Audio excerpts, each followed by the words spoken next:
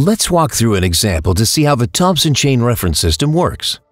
We'll begin at Psalm 23 with "The Lord is my shepherd." To the left of the verse, you'll see a group of topics and verse references in the margin. Locate the one that shows God's sheep 3266. 3266 is the topic number for the topic of God's sheep. The triangle symbol before the reference means that this is the beginning of the chain. If you turn to the numerical index in the back of the Bible and look up 3266, you'll see all the verses related to the topic of God's sheep. Now, turn back to Psalm 23. The number at the end of the reference, 74:1, is called a forward reference. This points you toward the next verse for your topic, in this case, Psalm 74:1. If you turn to that verse, you can search the references in the margin to find the next corresponding reference. God's sheep 3266, 79:13.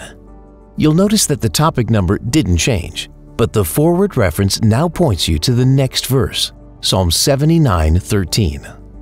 If you turn to that verse, you'll find the next corresponding reference prompting you to visit Matthew 10:16.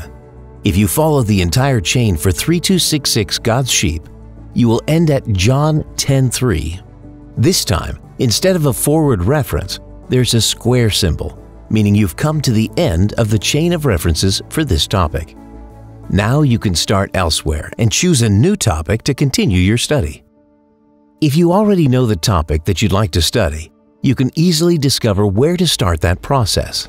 There may be numerous verses on your topic, and you can use the alphabetical index in the back of the Bible to find the corresponding topic number and a starting point. Say that you wanted to do a study on the topic of grace. Once you find the topic number for grace, you can look that up in the numerical index and find all the related verses, choosing whichever verse you'd like to start your chain from.